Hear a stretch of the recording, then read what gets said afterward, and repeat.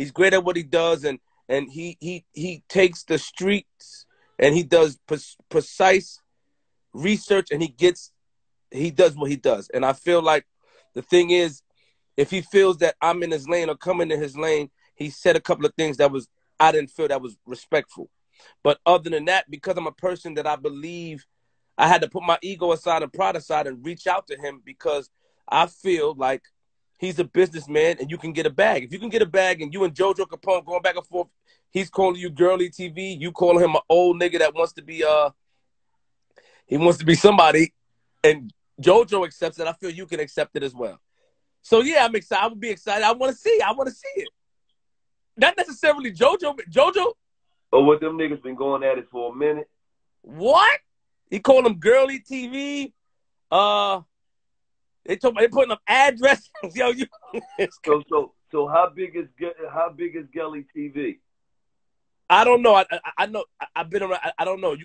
Gully TV look like he's in shape. He works out. He does videos working out. I give it to him.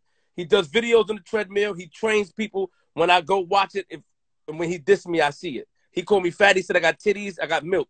So when he dissed me, I watch it. He's on the treadmill. Cool. JoJo Capone, much older. I don't think he's that much older, but he's older. And I don't know. Yo, Gillie, I don't know. But JoJo said he with it. You think Gully gonna beat JoJo? No, I don't. No, I don't. Yes, I just seen by the way you said. No, you know what? No. JoJo a little older. JoJo. I think you know I'm gonna tell you. You think Gully gonna beat JoJo? No, I don't. I'm gonna tell you why I say that. JoJo, I don't know Gully, but I'm aware of JoJo's background, but it's different in the ring, and he has access to more. I don't know what Gully has access to, but I feel like he has access to more trainers, and he can, like, he can get it done. I think that he can get it done. I'm gonna keep it all the way real though. You can't go get with no trainer and learn how to fight in 2 months, man. Either you got it in you or not. Respect. Even at this point in our life, you got to already have that shit in you. Because you can go to the gym, hit the bag. Then all that shit's cool. Till them fucking punches coming back. Then there's a whole ball game when the punches coming back. That bag stands still. That bag don't move.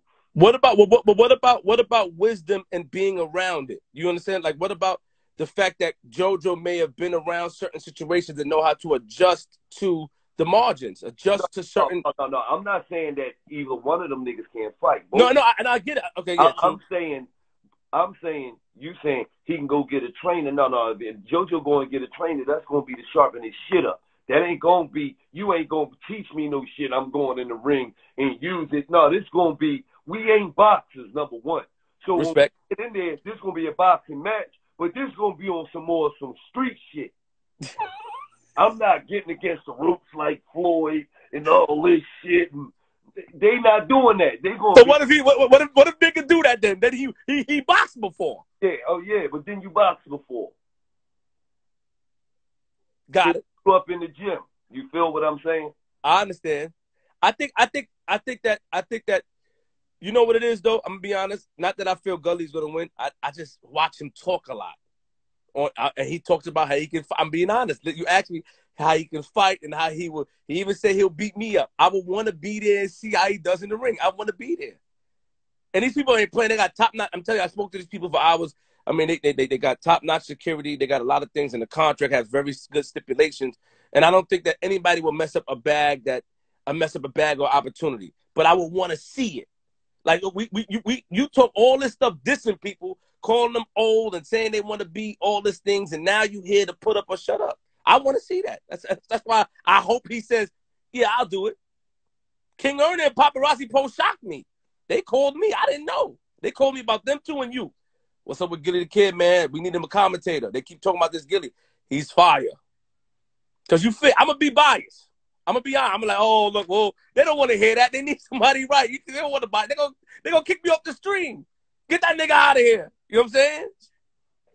For real. I said him and Star. I said two people, Gillie and Star. They asked about you and then I mentioned Star. I said they'd kill it.